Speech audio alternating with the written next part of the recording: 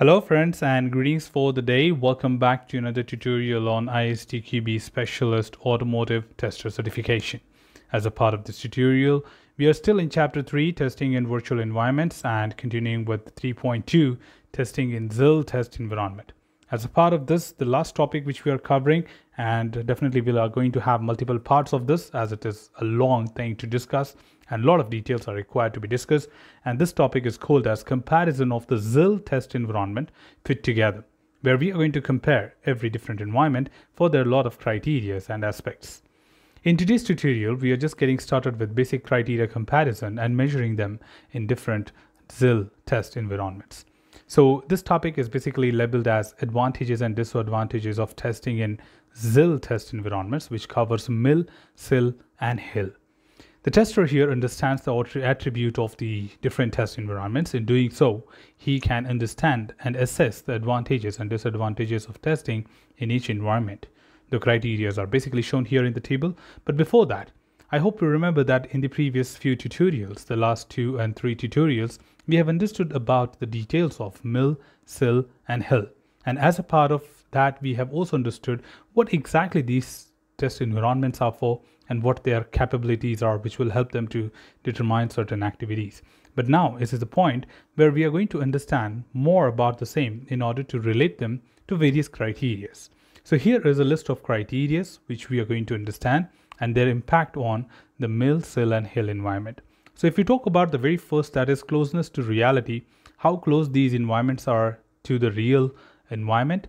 So MIL is low, XiL is low to medium compared to some of the executions like compiled real software can be executed, and HIL is really close to the real environment, integrated systems, and able to run the real-time test cases here. When it comes to time and effort of debugging required, of course in MIL environment it is low because it just has a model, and definitely you can do a lot of easy things happening here at the MIL level. Defects found in the model of the test system are easy to manage. When it comes to XiL, it is medium. Of course, defects found in programmed software. So program adjustment is another thing which need to be done here. And when it comes to HIL, it is high. Defects found in system level. Of course, system adjustment is the one which is required to rectify the defects. And of course, it will take comparatively more time than other test environments. Effort for implementation and maintenance is low in MIL, so that's more better to be used here because of course we are just talking about creating environment model, so it's very lightweight and does not have anything heavy to deal with. When it comes to XiL, it is medium, creating environment model and wrapper, so of course the effort required is slightly higher than the MIL but not as high as HIL, because high requires creating environment model and wire the hardware components, everything put together to run a particular execution test. That's not all. If we continue further, there are some more criteria which we would like to discuss here. Effort for test preparation is low in MIL. Again, environment can be set up quickly, so the test cases in turn will also be quick and fast to be executed.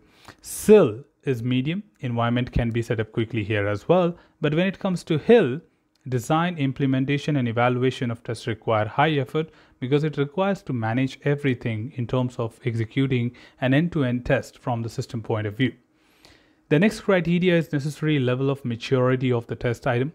What kind of level of maturity we need for a particular test item to be executed as a part of MIL, XiL, and HIL. So for MIL it is low, system models are simulated, so nothing much has to be done. But in XiL it is medium. Initial function are tested with the target software. And when it comes to HIL, of course, it is high. One or more executable electronic control units or partial systems are tested as entirely as possible. So more of like system driven does require, of course, more maturity of the product which you're trying to test, like the test item, be it anything. Necessary level of details of the test basis, of course, deriving your test cases and the information which you're referring from the specification. What kind of impact does it have on these three environments? So of course, there's nothing low here. Everything at least starts with a medium. When it comes to MIL, it is medium. Without complete specification, models are tested that even partially contribute to the ascertainment of the specification. When it comes to XiL, it is medium to high depending on what type of software configurations you are having. So the relevant information on software level must be available, and detailed component specification as well to assist your execution and preparation of the test scenarios and test cases. When it comes to XiL, of course, it is absolutely high. Requirements can be tested on the system level, so all the details required from the point of overall system. So complete system specification must be necessary here and must be well maintained. If in case you do not have that, definitely you will not be able to execute your test cases or have complications when it comes to XiL test environment. And finally, the access to the test item. What kind of access do we have in regards to the test item here? So MIL, of course, high, because the model is very simple and straightforward. So all signals in the model can be observed and controlled. So thus access to the test item must be very high here, because NAT model consists of all the equipments and the information what you need in order to run the test. In XiL, it is medium, so only the signals available in the wrapper can be observed and controlled. So of course, access to the test items are quite less. And when it comes to XiL, it is low, because in the hardware or communication protocols can be observed and controlled. So you don't need any access to the test item directly, and you will definitely be able to manage everything right from the environment itself. Well, so that's all we just wanted to cover as a part of this tutorial. Of course, this tutorial is quite long, and we will be covering them into a few other parts of this. So we would like to spend a little quick time to understand everything in more detail.